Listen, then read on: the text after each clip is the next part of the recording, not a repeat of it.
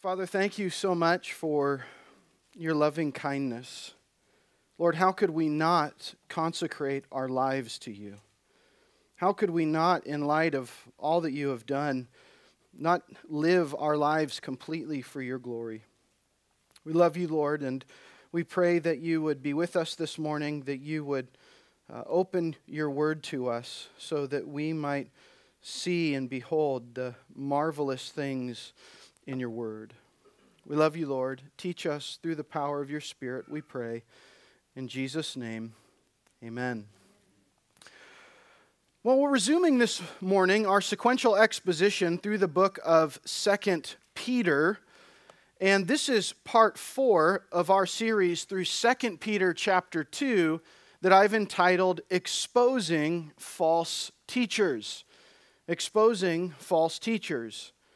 Today, there is a profound lack of discernment within the evangelical church. Professing Christians are beautifully bearing false teachers and their false doctrine and receiving them as if they were true. But true shepherds, true pastors are to discern between truth and error for the health of the flock. True pastors, they call out false teachers and false teaching. Titus 1:9, Paul says to Titus, holding fast the faithful word which is in accordance with the teaching, so that you will be able to both exhort in sound doctrine, call someone to sound doctrine, and refute those who contradict. True shepherds spend a lot of their time refuting those who contradict the truth.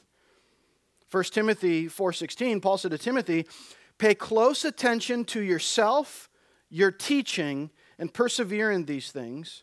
For as you do this, you will ensure salvation for both yourself and those who hear you. Pastors are to pay close attention to their character, their content, and their commitment. Oftentimes, pastors aren't paying attention to their content, and so they are not involved in seeing those saved who hear them preach. I'd like to draw your attention to Acts chapter 20. Notice verse 28. Here, this is the Apostle Paul's final words to the elders in Ephesus.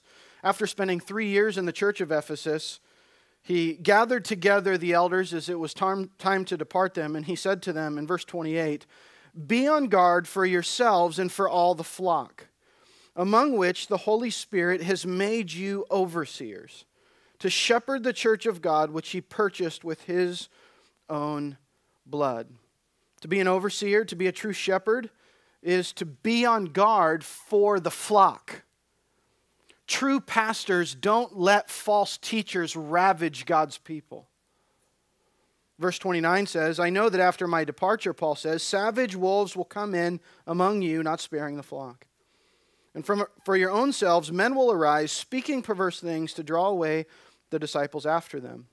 Therefore, be on the alert, remembering that night and day for a period of 3 years I did not cease to admonish each one of you with tears. True shepherds admonish night and day. It doesn't end. It doesn't end because God's people are precious people. But not only are pastors to have discernment, to fight against false teaching and false teachers, but every Christian is called to discern between truth and error. 1 Thessalonians 5:19 through 20, Paul says, do not quench the spirit and do not despise prophetic utterances. That's a reference to teaching, but examine everything carefully and hold fast to that which is good. You bear upon your shoulders, as a Christian, the responsibility to examine everything carefully. 1 Corinthians 5:11 says, but actually I wrote to you not to associate with any so-called brother or immoral person or covetous or an idolater or a reviler or a drunkard or a swindler, not even to eat with such a one. Paul tells us that we are to discern the behavior of professing believers. I'd like to remind you where we are in 2 Peter. Please turn in your Bible to 2 Peter. As we're ramping up to jump back into our passage, I'd like to remind you where we've been. Here's how I've decided to outline the passage, and I trust this will be helpful as we progress into our message this morning. First of all, we noted the rise of false teachers from within the church in 2 Peter chapter 2, verses 1 through 3. Then we noted the guaranteed judgment of false teachers in verses 4 through 10. After Peter tells the church that he's writing to in this epistle that false teachers will come from within the church, he reminds them that false teachers are guaranteed judgment. I think it's an important thing to rehash for just a moment. Oftentimes when we see false teachers being successful, we think as believers, how does the Lord allow them to continue to be successful? We get concerned, it bothers us a little bit that false teachers' ministries grow, but Peter reminds us that their judgment is guaranteed. Then, from there, we move to exposing false teachers within the church, and Peter does this in two ways. We spent 3 messages looking at their character. Notice, beginning in verse 10 of 2 Peter chapter 2, Peter uses a series of metaphors to describe their character. First, he just outright says in verse 10b that they're daring and self-willed. Then in verse 12, he uses the metaphor that they're unreasoning animals. Then in verse 13, he calls them stains and blemishes. And then in verse 14, he calls them accursed children. And all of these metaphors highlight their bankrupt character. If you and I are going to discern between truth and error, if we're going to be able to spot false teachers, the first thing that we have to notice is the character of false teachers. But now in verse 17, notice the text. God willing, this morning we're going to try to cover verses 17 through 22. Verse 17 is an interlude. Peter uses another metaphor, but this time the metaphor doesn't refer to the false teacher's character. The metaphor refers to the false teacher's teaching. What specifically are we to look for in teaching that would expose a teacher as being a false teacher? That's what Peter gets into in verses 17 through 20. He exposes false teachers by exposing their teaching. And then he closes this chapter with a warning about listening to false teachers. And we see that in verses 20 and 22. So let's begin then with our first point. And again, we're still on our 4-part series. By the way, if this is your first time in this, we'd encourage you to go back and listen to those prior 3 messages. It'll give you a lot of context and be helpful for this message as well.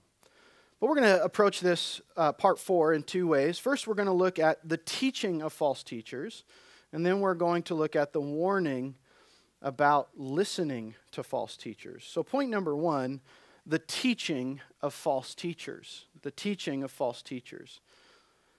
Let's begin by noting the interlude in verse 17 and the metaphor in particular.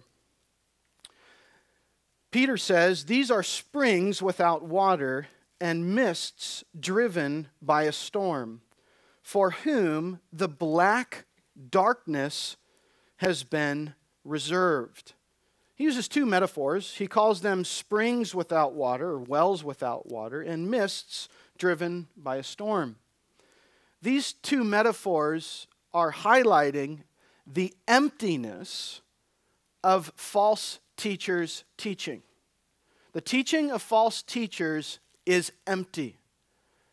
They are full of hot air, to use our modern day vernacular, as we'll see Peter say something very similar in just a moment. They make huge, grandiose promises, but the things that they say are bankrupt and empty. Peter goes on to explain this.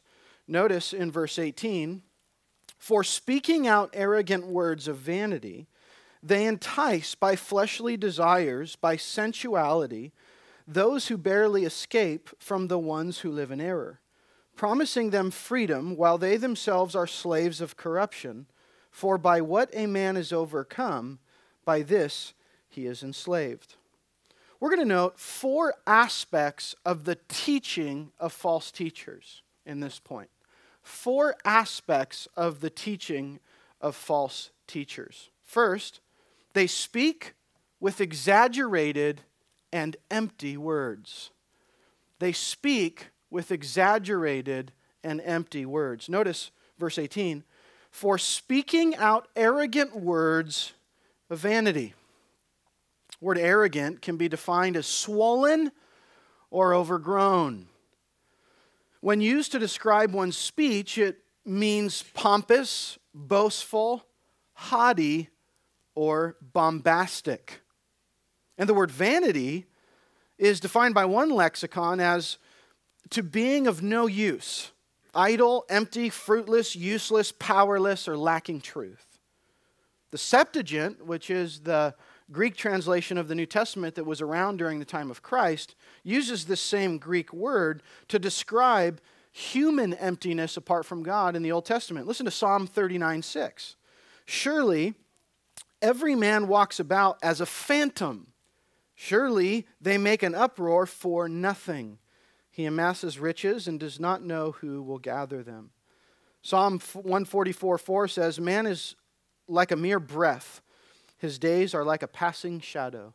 That word breath is the same Greek word in the Septuagint as this word vanity, empty.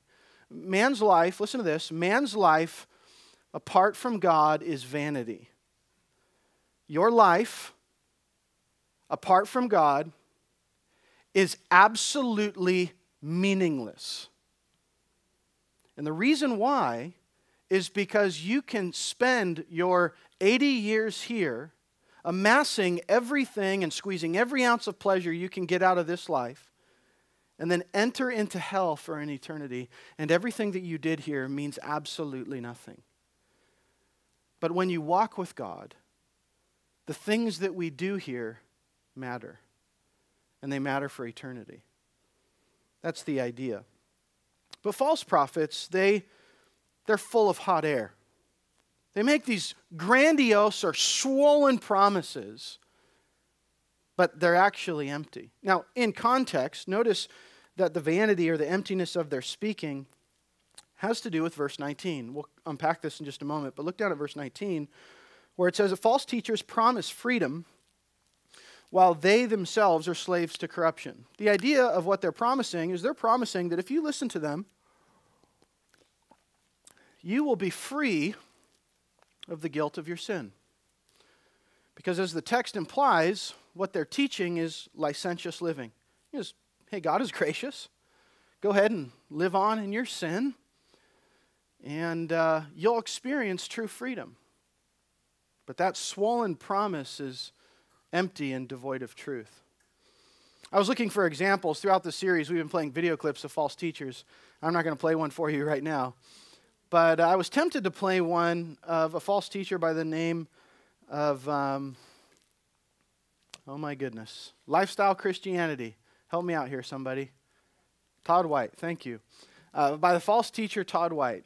And Todd White just partnered with one of Benny Hinn's nephews and started a church. And there's a video on Lifestyle Christianity, their YouTube channel, where Todd White makes a swollen claim. He says, the church that we are going to start is going to fundamentally change worldwide how the church does church. That's a swollen claim that's totally empty. This morning, someone just told me they got a robocall from Jensen Franklin's Free Chapel here in Irvine, who is also a false teacher, who said that they need to attend church today because there's going to be something unusual and perhaps miraculous at church this Sunday. False teachers make swollen claims that are devoid of any substance. True teachers, on the other hand, as we noted last week, preach the word. Preach the word. Point number 2, second aspect of the teaching of false teachers. By the way, just stop and just think about this for a minute. If you're wrestling with this question, how do I know if a Bible teacher is true or false?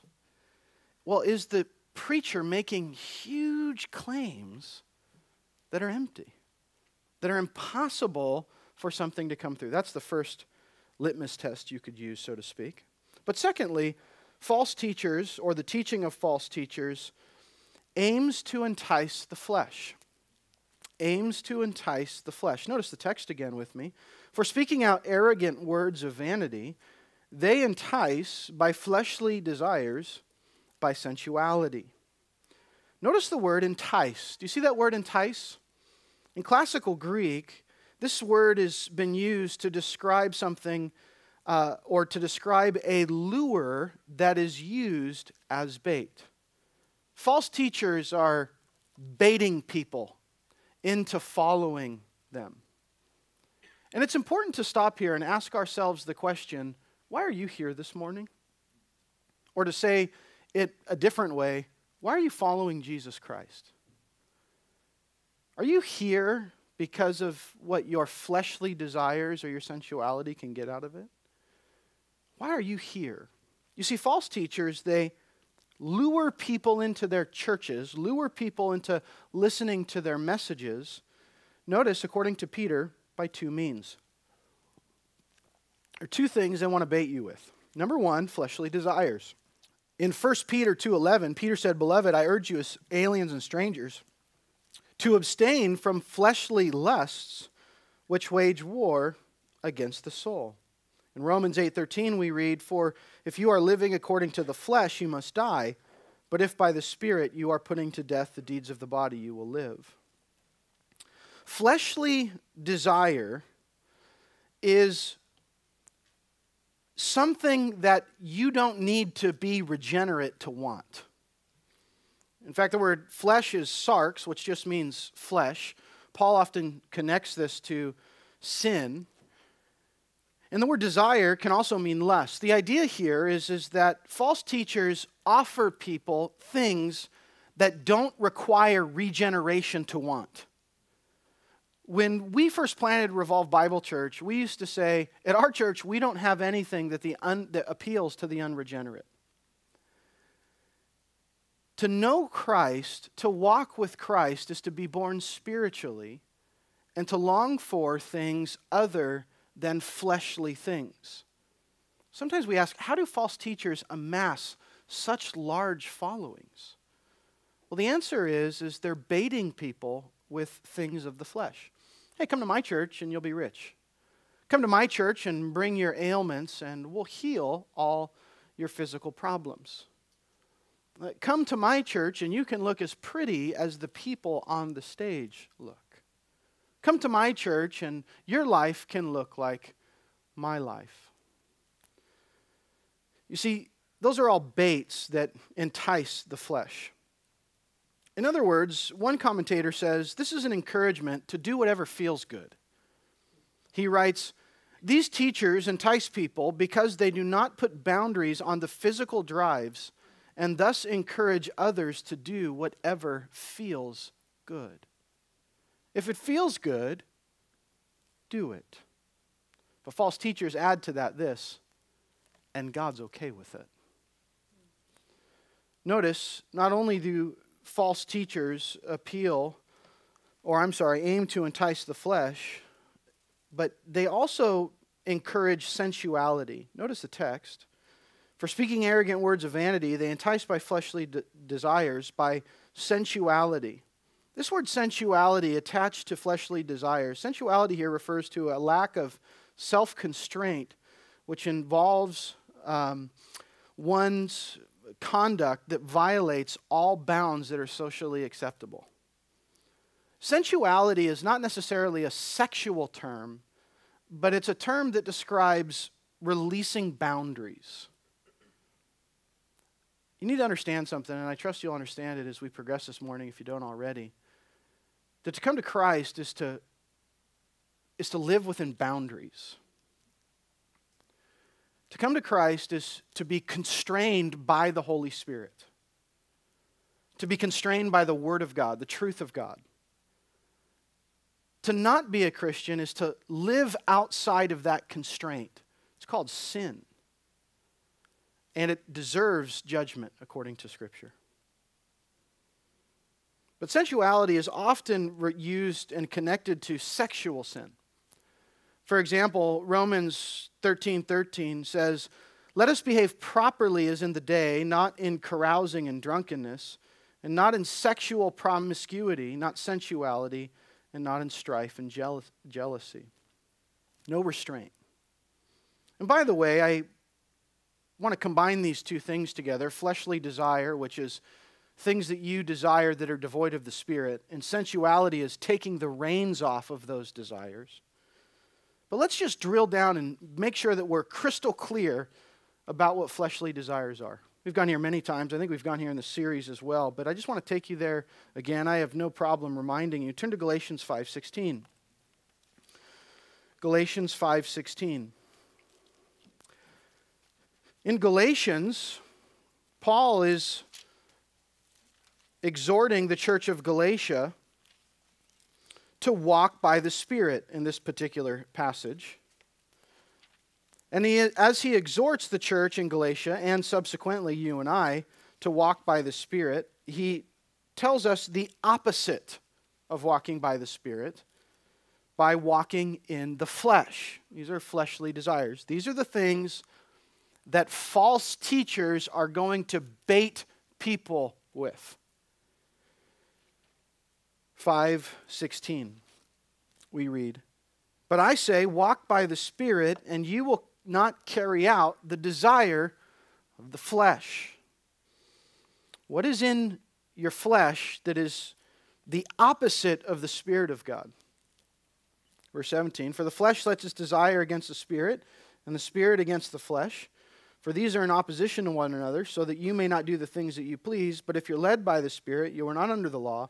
Now the deeds of the flesh are evident, which are," here we go, "immorality, impurity, sensuality, idolatry, sorcery, enmities, strife, jealousy, outbursts of anger, disputes, dissensions, factions, envying, drunkenness, carousing, and things like these, of which I forewarned you and have forewarned you, that those who practice such things will not inherit the kingdom of God."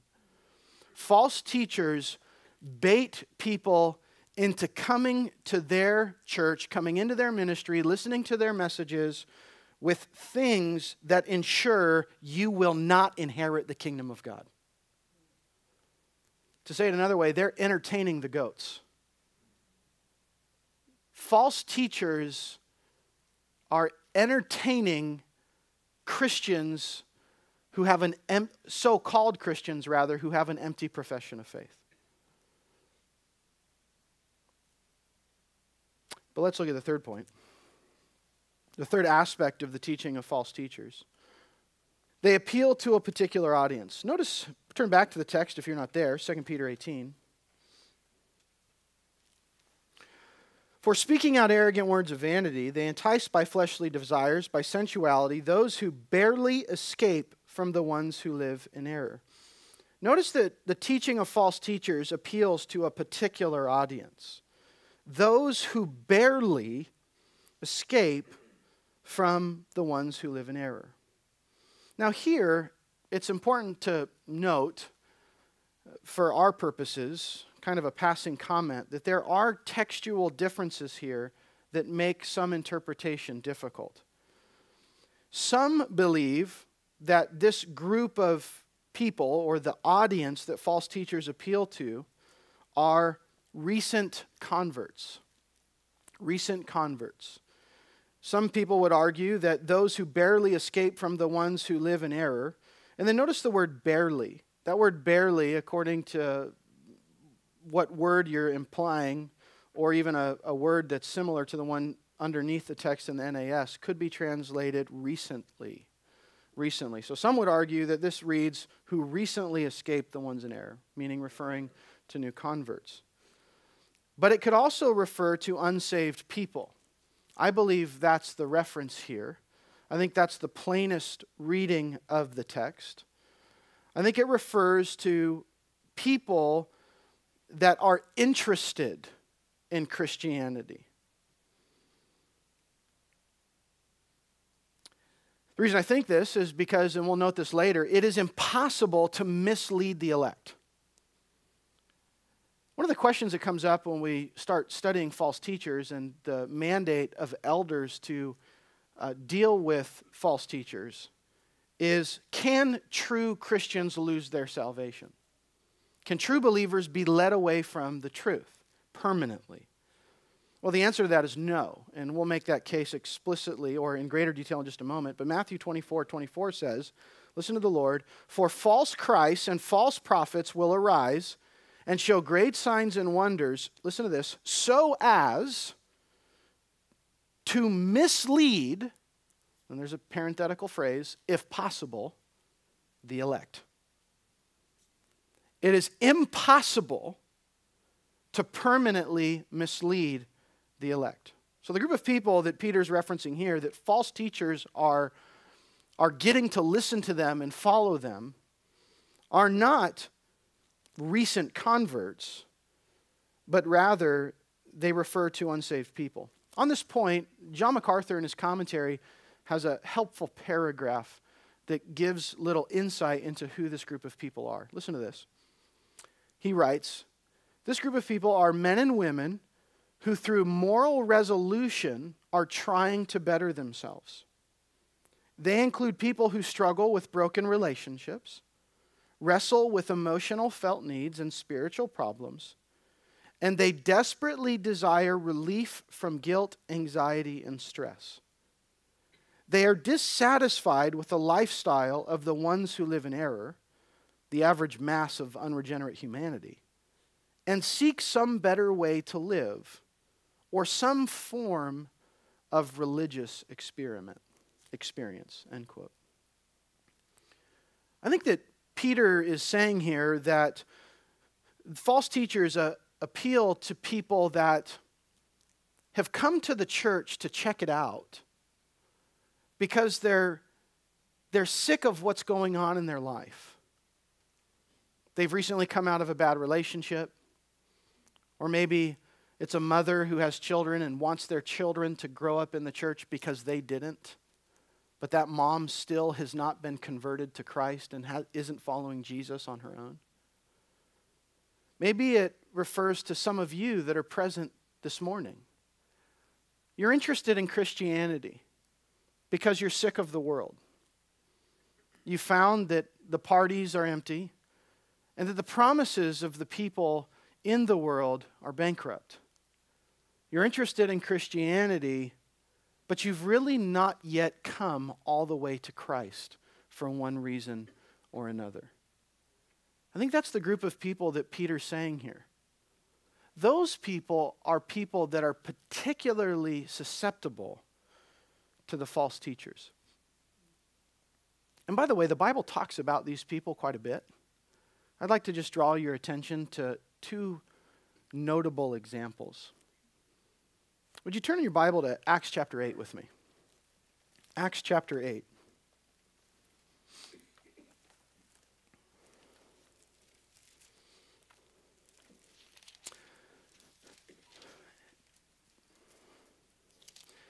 In Acts chapter 8, beginning in verse 18,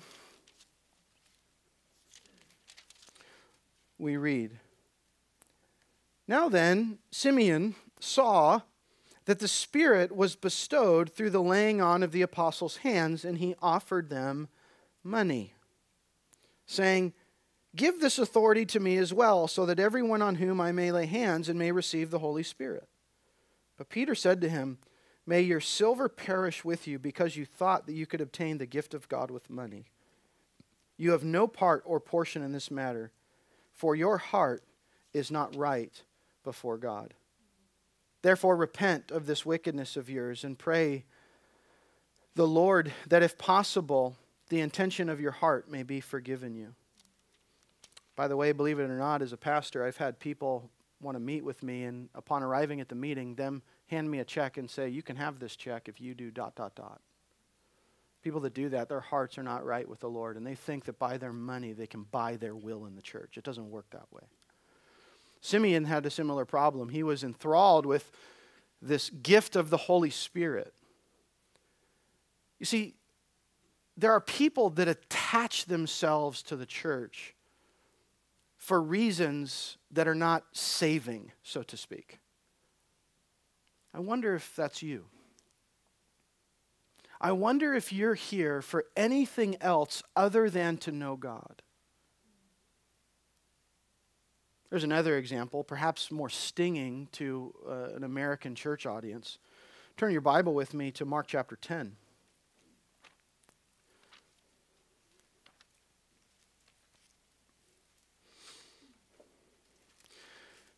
In Mark chapter 10, there's much that could be said in this particular encounter with Christ, but I'd just like to draw your attention to something that is poignant in this passage.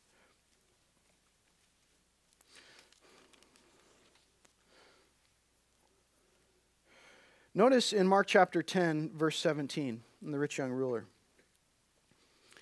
And he was setting out on a journey. A man ran up to him and knelt before him and asked him, "Good teacher, what shall I do to inherit eternal life?" Now this is a young man that approached Jesus. He's called a ruler, which means he would have overseen a synagogue. So he knew some of the Old Testament. He was rich, so the Old Testament people, the Jews, would have thought that he was blessed by God because he had money. This is a young guy that really had everything going for him, but he runs to Jesus and he asks him, "What must I do to inherit eternal life?" Revealing that in his heart he knows he's not saved. He's religious. Maybe that's you. Maybe you're here this morning and you come to church all the time and you're around the people of God and you're really exploring this Christian thing, but you know in your heart you don't have eternal life.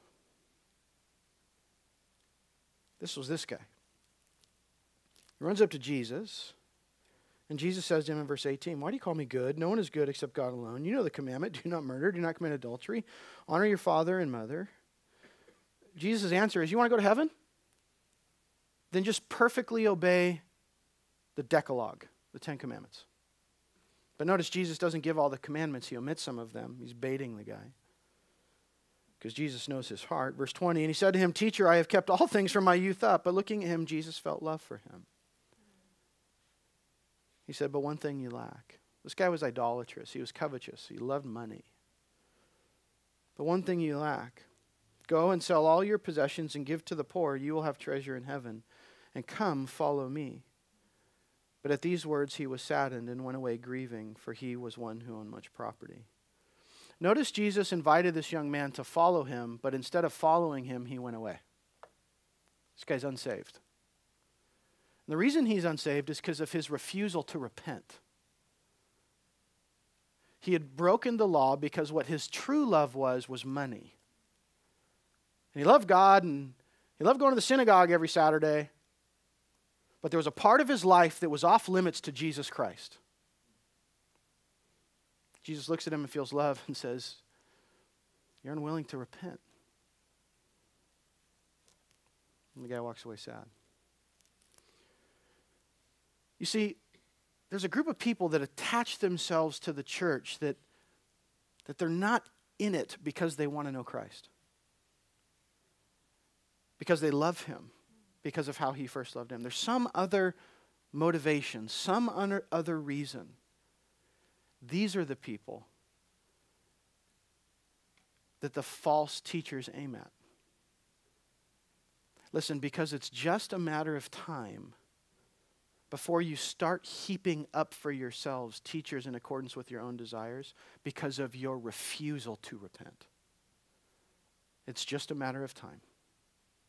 And all you need is a bombastic hot air balloon to come and tell you, you can have everything your flesh wants and still be a Christian.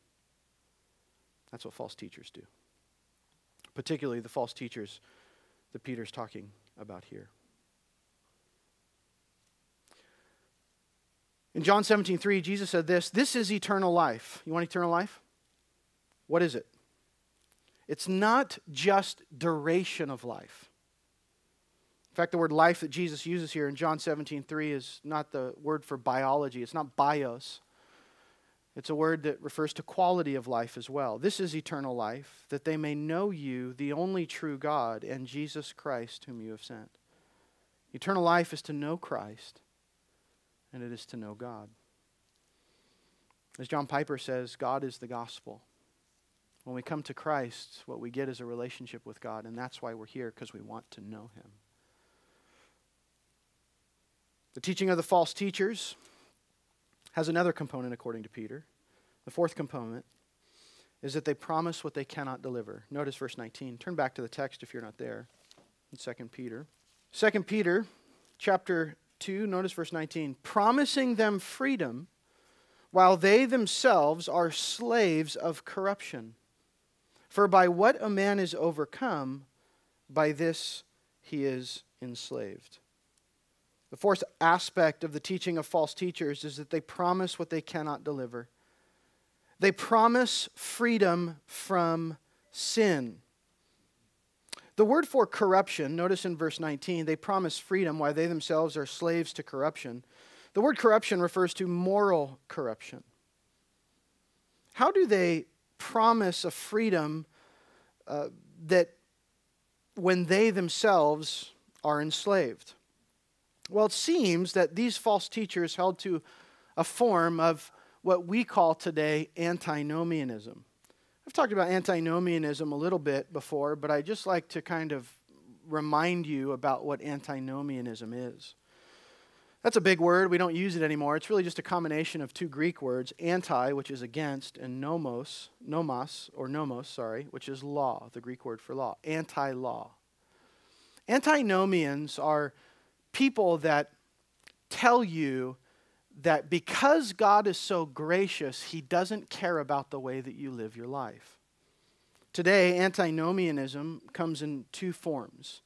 The first form, and this is not my wording, comes from a book, but the first form is that antinomianists, or people who hold to antinomianism today, and this seems to be the form of who Peter's referring to in this passage, they teach grace, not law. Because God's grace is greater than all our sin, we are no longer under any obligation to obey God's law, some would say. Or anti-law. The idea would be something like this. Hey, God is gracious, man. He doesn't care how you live. Don't you know what Jesus did on the cross? He came and He gave His life to free you from the penalty of sin. And doesn't Romans say, where sin abounds, grace superabounds? God doesn't care about the way that you live. You need to be free from that burden of guilt that you're holding. You need to be free from the sense of conviction that's in your heart. Come and be like us. We are free. We don't worry about how we act or how we live. Wow, I can be a Christian and live however I want, the antinomians would teach. No. It's a heresy. We don't have time to get into the historical origins of this particular heresy. But there's also another form of antinomianism, which is the justification-only form. And this is the form that's really popular in Reformed Christianity. This is a group that says faith does not result in a believer's following a path of obedience. The idea here is this is a group of Christians that only focus on justification. Now, some of the origins of this form in particular really were the result of Lutheranism and Martin Luther. Martin Luther had amazing contributions to Christianity, and he is a reformer that we love, and we're so very thankful for him. But he's not Jesus Christ, he's not God, and he had some serious theological pitfalls. One of the things that Luther would do is he was so captured by justification that he would read through the whole Bible, and his hermeneutic, his method of interpretation, was asking if the particular passage he was reading was law or gospel. And so he would often be tempted to omit the duty aspect of God's word and focus on just, hey, we're justified. And so because of that, there is a form of Lutheranism that exists still to this day that is antinomian. The way that you live really doesn't matter. It's all about justification. But that's not what the Bible says. You see, Jesus came and He died to set us free from the punishment of the law. But He also came so that we might have life. And as the Holy Spirit has regenerated us, we have come alive to righteousness. Or to use the language of Paul, we have become slaves to righteousness. True Bible teachers, true teachers from God, do not encourage license in living. Rather, they encourage holiness and sanctification. Why? Because true salvation always results in becoming a slave to righteousness. Turn in your Bible to Romans chapter 6.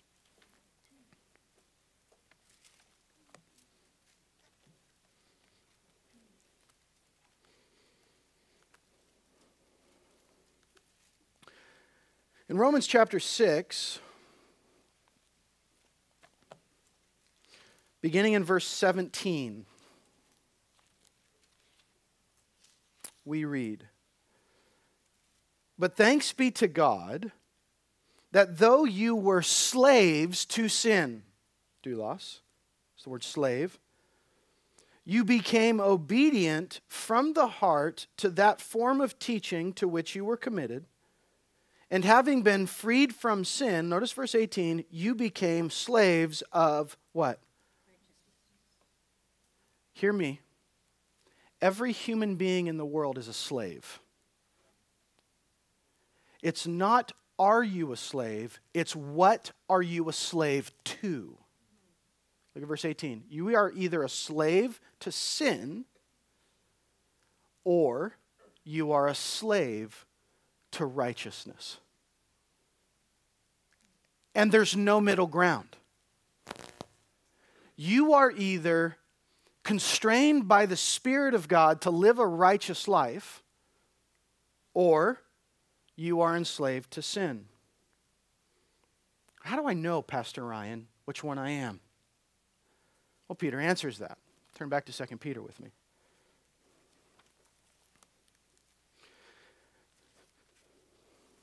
Notice again verse 19. 2 Peter chapter 2, verse 19. "Promising them freedom while they themselves are slaves to corruption. For by what a man is overcome, by this he is" what? The word overcome means to be vanquished, to be defeated, or to succumb to. What overcomes you? What has vanquished you? What you have succumbed to? What controls you, according to verse 19, is what you are enslaved to. You know what you're a slave to by what you are succumbed to. Is Paul saying here that Christians never sin? No, we sin. We're not Nazarenes, right? They believe in perfect sanctification. The idea is that you can become perfect in this life. That's not what the Bible teaches. We are, as Martin Luther said, he said a lot of good things. We are simultaneously just and yet sinful. We don't live perfect lives, but the general trajectory and practice of our lives as believers, true believers, is righteousness. And to embrace any other perspective of Christianity makes you a target of false teachers. Because the Spirit of God works in moral renewal. Moving on. Point number 2 for this morning. We noticed 4 aspects of the false teacher's teaching. Peter in verse 20 now shifts to a warning about listening to false teachers. Now he does this as he begins to unpack the characteristics of their teaching, but it's as if Peter can't quickly or quick enough get to what happens to false teachers and what happens to those who go after them. Well, he says that in verses 20 through 22. Let's read together. "For if, after they have escaped the defilements of the world, by the knowledge of the Lord and Savior Jesus Christ, they are again entangled in them and are overcome, the last state has become worse for them than the first. For it would be better for them not to have known the way of righteousness than having known it to turn away from the holy commandment handed on to them. It has happened to them according to a true proverb.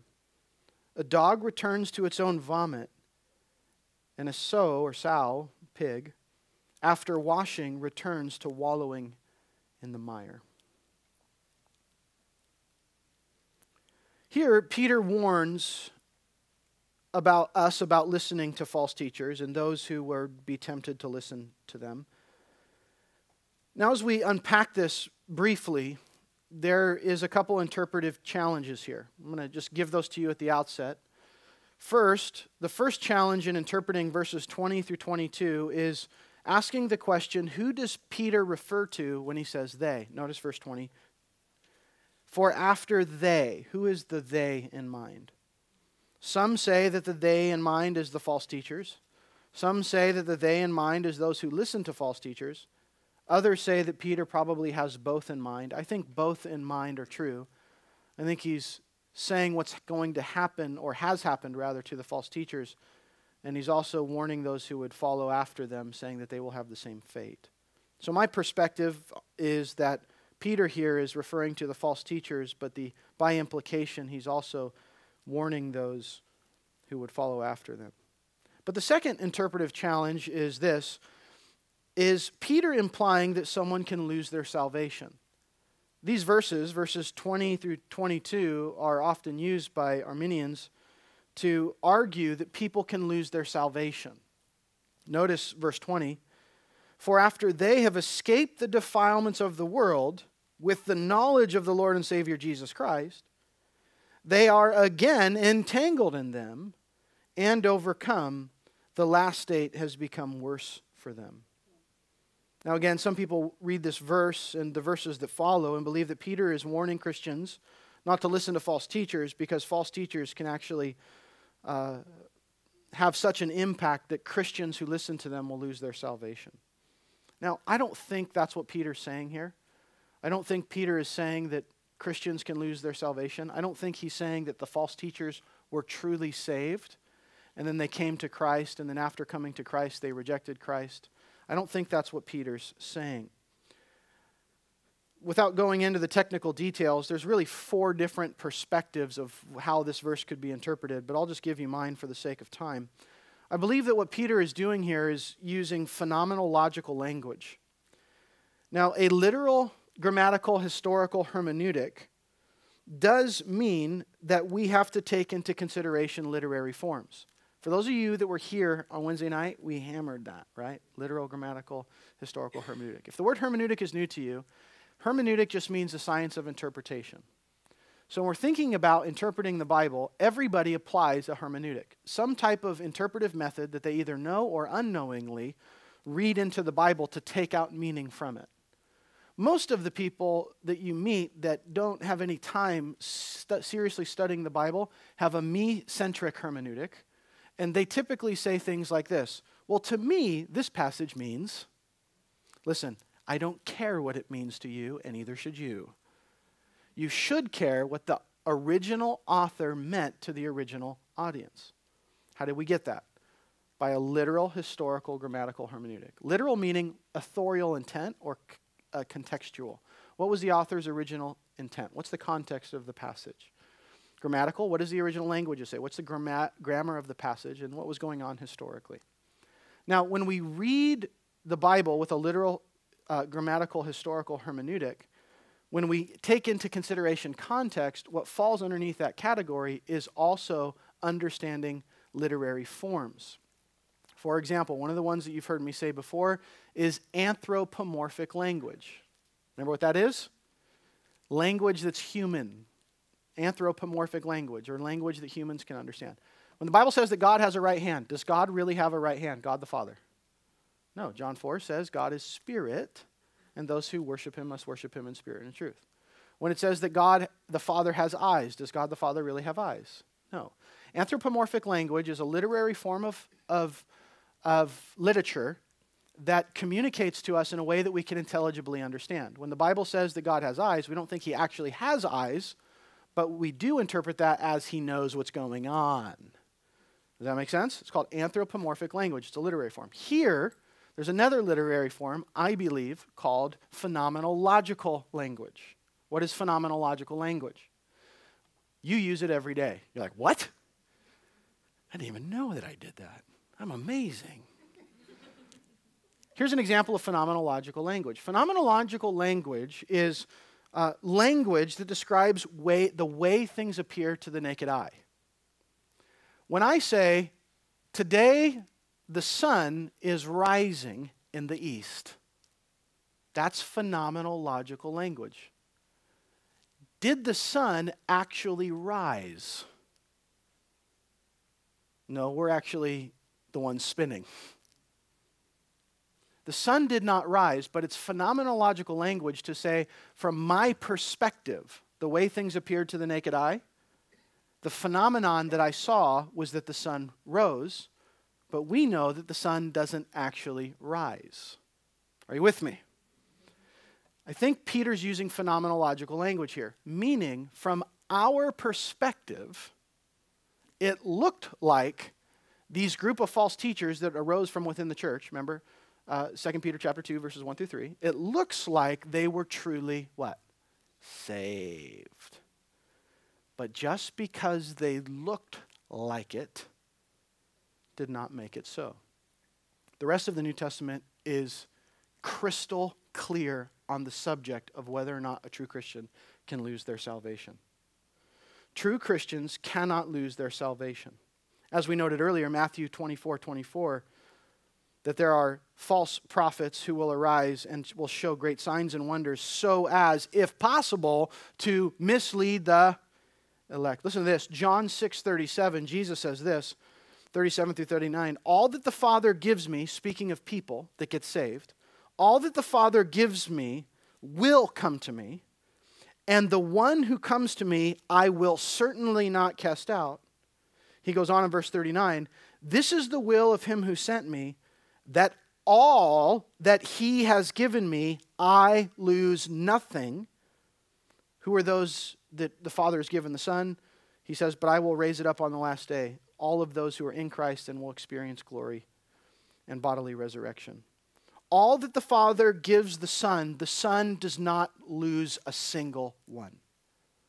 John 10:28, Jesus says, and I give eternal life to them, and they will never perish, and no one will snatch them out of my hand. The Father who has given them to me is greater than all, and no one is able to snatch them out of the Father's hand. I and the Father are one. Listen, when you come to Christ, you have eternal what? Life. Does eternal life end? If it did, it wouldn't be eternal. All that go to Christ have eternal life, and your eternal life is secure because Christ won't let you go. Nor will the Father.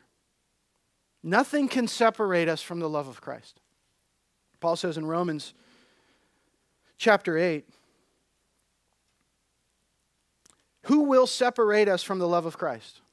Will tribulation? Will distress? Will persecution or famine or nakedness or peril or the sword? But in all these things you are overwhelmingly conquer through him who loved us. For I am convinced that neither death nor life, nor angels, nor principalities, nor things present, nor things to come, nor powers, nor height, nor depth, listen to this, or any other created thing will separate us from the love of Christ. Can I ask you a question? Are you a created thing? No created thing can separate Christians from the love of Christ. That includes yourself. You can't even separate yourself from the love of Christ.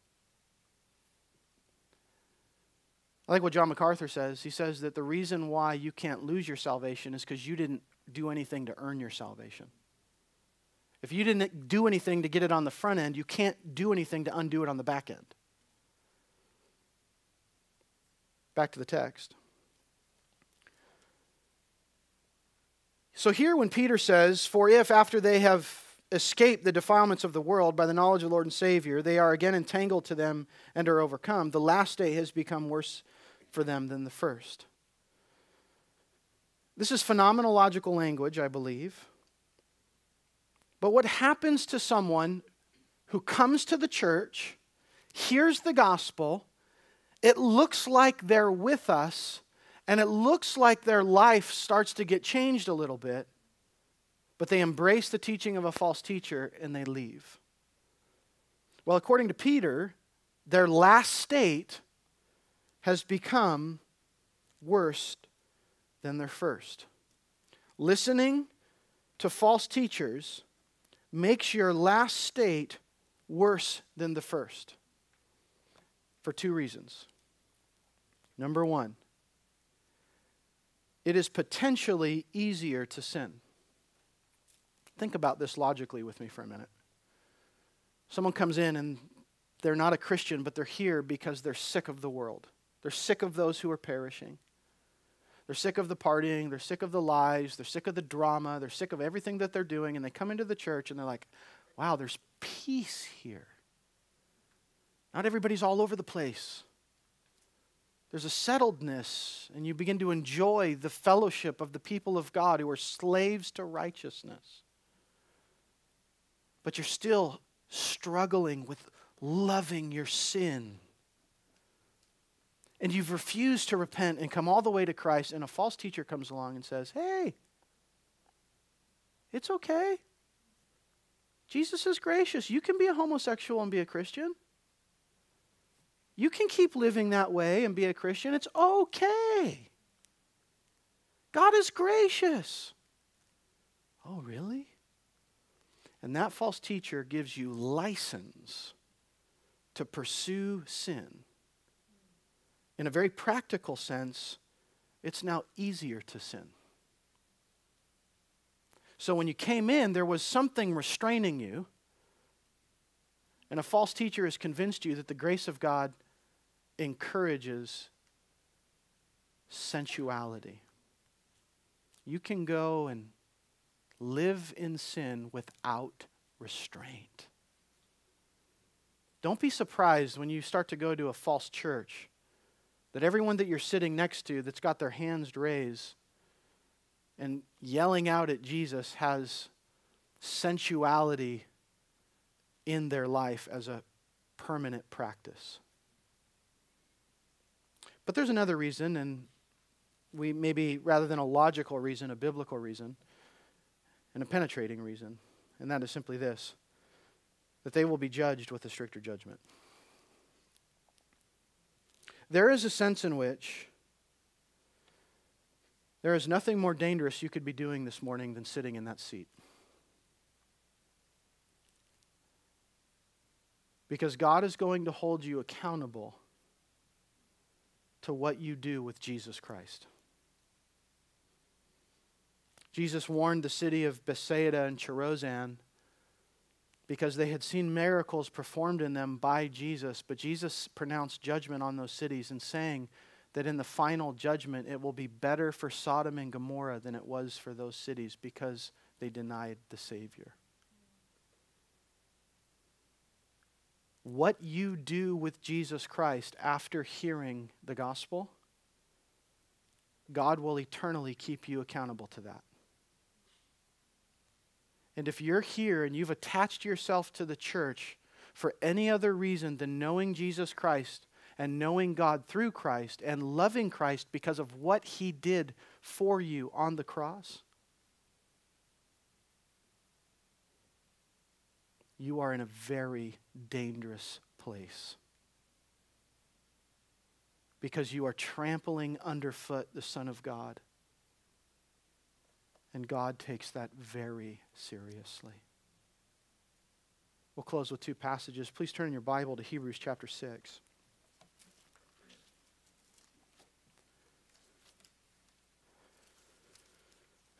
Today there's this, I say today, but maybe it's been like this since the beginning. There are, I think, false teachers mostly that that want to paint this picture of Jesus as if he's not a conquering king and a great warrior. There are people that like to paint this picture of God that as if God is not a wrathful God. But the picture of God in the Bible is that God is a God of judgment. He is a God of mercy. He is a God of grace. He is a God of love. And by the way, we're hammering judgment and we're hammering false things. We're going to go to the book of Galatians after 2 Peter. And we're going to look at true faith, which is going to be a great time. Hang in there. We'll get to the grace and the love and the mercy. But just understand that the picture of God in the Bible is a picture that God is a God of judgment. Notice Hebrews chapter 6, verse 4.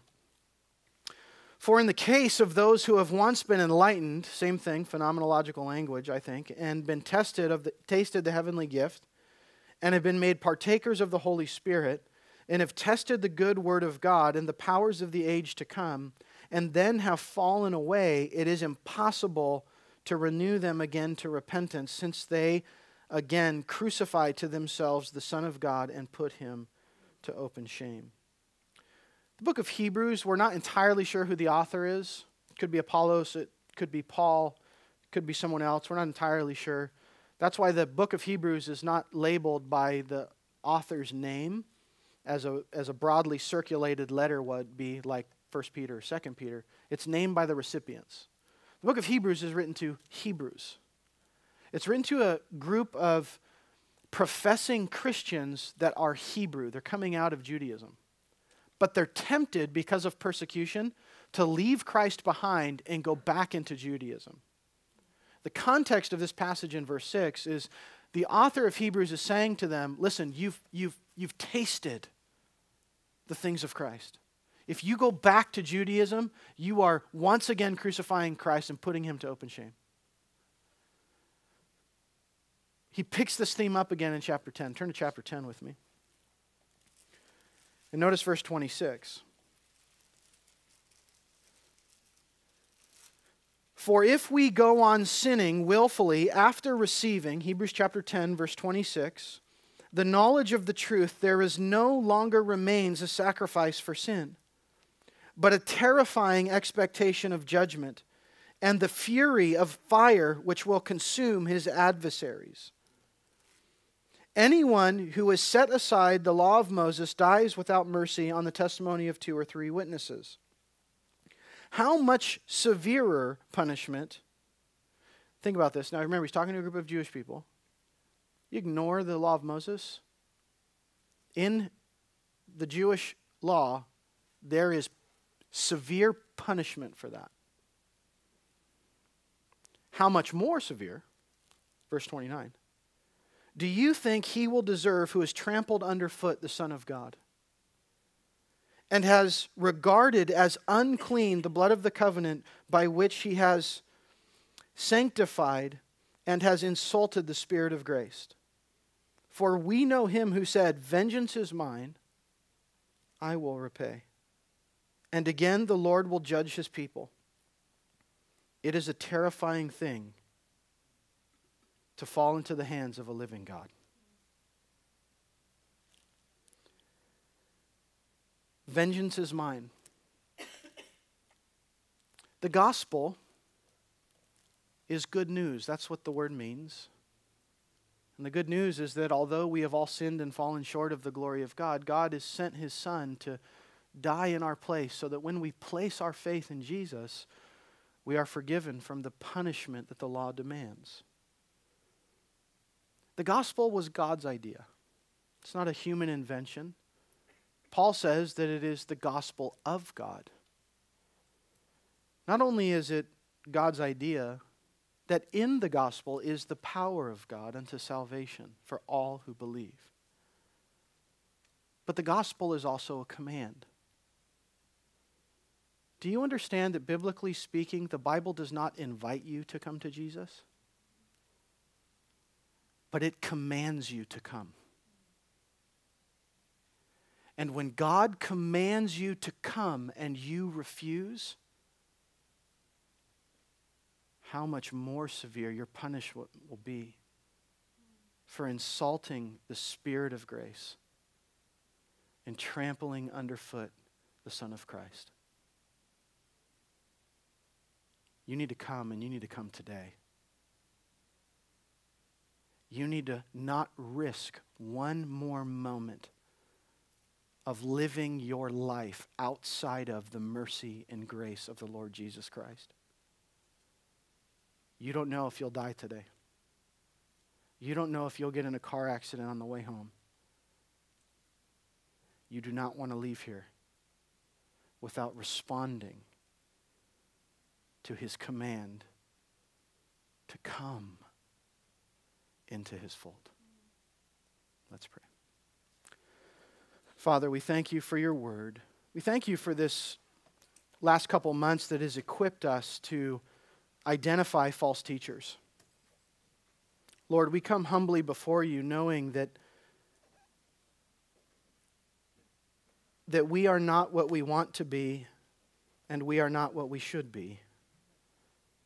And so, Father, we ask that you would forgive us our sin and be near to us. And we thank you that we can come and boldly confess, knowing that Christ has already forgiven all of our sin. Lord, we ask for our church that you would make us discerning. We ask that you would make every person a Berean, that they might labor to know your word and to examine every sermon, to examine every word of man to see if it matches up with the word of God. Lord, we pray that you would use us to call our friends and family members who are stuck underneath false teachers. And that, Lord, we ask that you would grant them repentance so that they could come. We love you, Lord. How we love your law and how it arms us and clarifies things in this world. May we be good stewards of your word. Help us, Lord. We pray in Jesus' name. Amen.